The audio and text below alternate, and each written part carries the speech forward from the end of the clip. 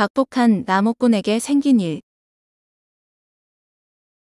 옛날 어느 지역에 이정승이 살았는데 재산이 많고 아는 것도 많으나 자손이 없었습니다.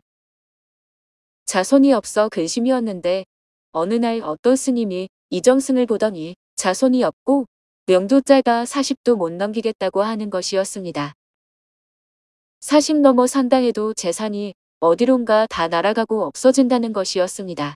그러니 돈이 많아도 이정승은 근심으로 살아가고 있었습니다. 한편 정도령이라는 청년이 있었는데 참 가난하게 살았습니다.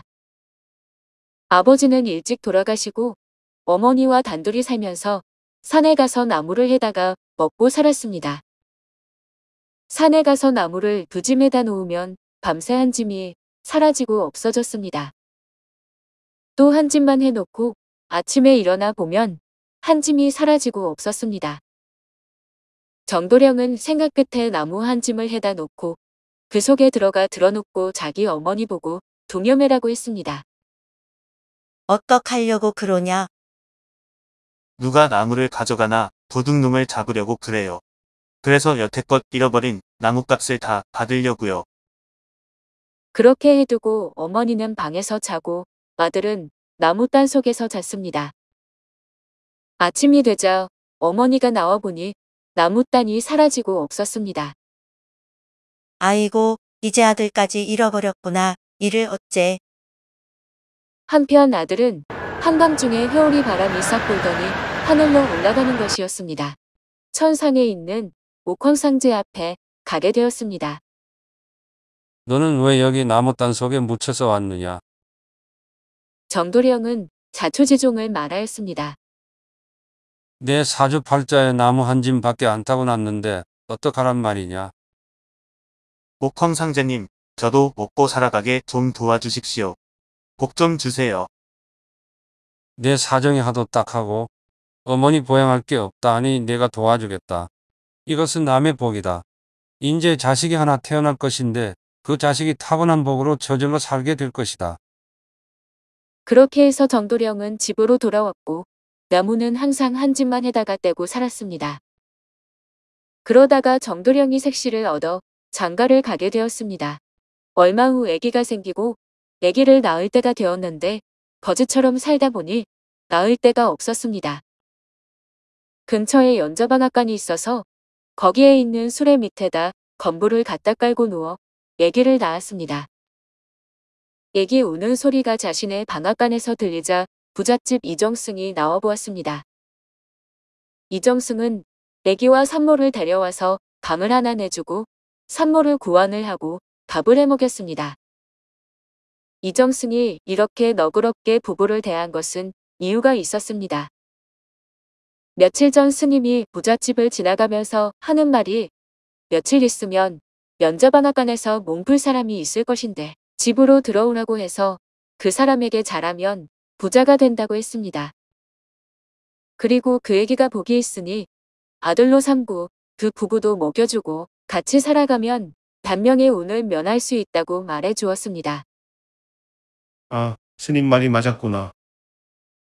그리하여 이정승은 방 한 칸을 이 부부에게 내어주며 살게 하고 미역국과 밥을 해서 잘 먹였습니다. 그날 이정승의 꿈에 옥황상제님이 나타나 아들 이름을 수리거로 지으라고 말해 주었습니다. 아기가 방앗간 수레 밑에서 태어나서 수리거라며 현몽을 해주었습니다. 한편 가난한 부부는 부잣집에서 한 가족처럼 살게 해주니 고마울 따름이었습니다. 그 아이가 복이 있어 집이 더욱 부유해지고 이정승도 40이 넘어 장수하며 6 식구가 행복하게 잘 살았답니다. 박수무당의 점괘. 옛날에 조실부모하고 오갈 데 없는 남자아이가 있었습니다.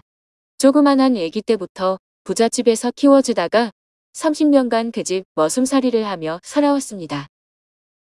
30세까지 머슴살이만 하다 보니 장가를 못 갔습니다. 그래서 머슴을 장가 보내려고 약혼을 해놓으면 그 여자가 죽고 또 다른 여자와 약혼을 해놓으면 그 여자도 죽어서 여자 셋이나 죽었습니다. 그러다가 나이가 40이 되자 일도 하기 싫어져서 주인 할아버지에게 말했습니다. 대감님, 제가 여기서 은혜도 많이 있고 40년 동안 머슴살이를 했는데 이제 그만두고 싶습니다. 나가서 뚝박을 차고 빌어먹더라도 나가보겠습니다. 그것도 맞는 말이다. 너무 일만 했으니 네가 진절머리가 나겠지.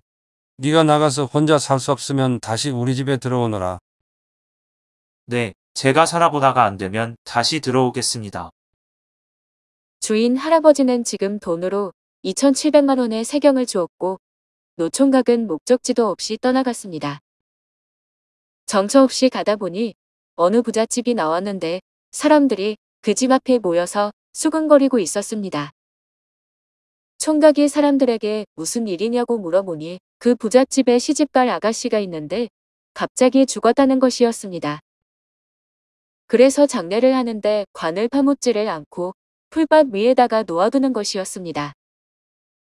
주변에 모인 아주머니들이 하는 얘기를 들어보니 어디에 가면 쪽집게 점쟁이가 있는데 기가 막히게 잘 맞은다는 것이었습니다. 그 말을 들은 총각이 아주머니, 그 점쟁이가 어디에 사나요? 나 좀 가르쳐 주세요. 아주머니가 그 집으로 데려다 주었습니다. 소문대로 사람들이 줄을 서 있는데 번호가 적힌 종이를 하나씩 들고 있었습니다. 총각도 번호가 적힌 종이를 들고 서 있다가 차례가 되어서 들어갔습니다. 방에 들어가니 나이가 지긋한 박수무당이 총각을 꼬나보고 있었습니다. 너는 왜 왔냐? 장가 가고 싶어서 왔습니다. 장가 가고 싶어? 그럼 이 주머니에 있는 돈 여기 다 내놔라. 세경으로 받은 돈 전부요. 그래, 2,700만 냥. 점쟁이가 자기 주머니에 든 돈을 정확히 맞히니 놀라웠습니다. 총각은 어쩔 수 없이 가진 돈 전부를 책상 위에 내놨습니다. 그랬더니 점쟁이가 바깥에 있는 부하들에게 들어와서 이놈을 꽁꽁 묶어라. 묶어다 아무 나무에다 걸어 매어라. 아니, 나 장가 가게 해달라고 왔더니 나를 왜 묶나요? 너는 죽어야 돼. 왜요? 넌 살아봤자 소용없으니까 죽어야 돼. 총각이 발버둥을 쳐도 소용없었습니다. 사람들이 들어와 꽁꽁 묶어서 큰 버드나무에다 갖다 매달았습니다. 한참 매달려 있는데 지나가는 사람이 물었습니다. 당신은 무슨 죄로 거기에 달려있소? 총각은 그동안에 있었던 일을 들려주었습니다. 행인이 들어보니 너무 불쌍해서 총각을 풀어주었습니다. 총각은 나무에서 내려왔지만 기진맥진해서 드러누워 있었습니다. 그런데 옆에서 여자 우는 소리가 들려왔습니다. 총각이 소리가 나는 곳으로 가보니 묻어지지 않은 관 속에서 소리가 나오는 것이었습니다. 관을 열어보니 이쁜 색시가 드러누워 신음을 하고 있었습니다. 처녀는 아무리 흔들어도 깨어나지 않았습니다. 총각은 자기 손가락을 깨물어서 피를 처녀의 입에다 흘려서 먹이니 차츰차츰 의식이 돌아왔습니다. 처녀가 깨어나서 자초지종을 물어보니 그 동네의 부잣집 딸이었습니다. 딸은 자신을 살려준 은인을 데리고 아버지에게 갔습니다.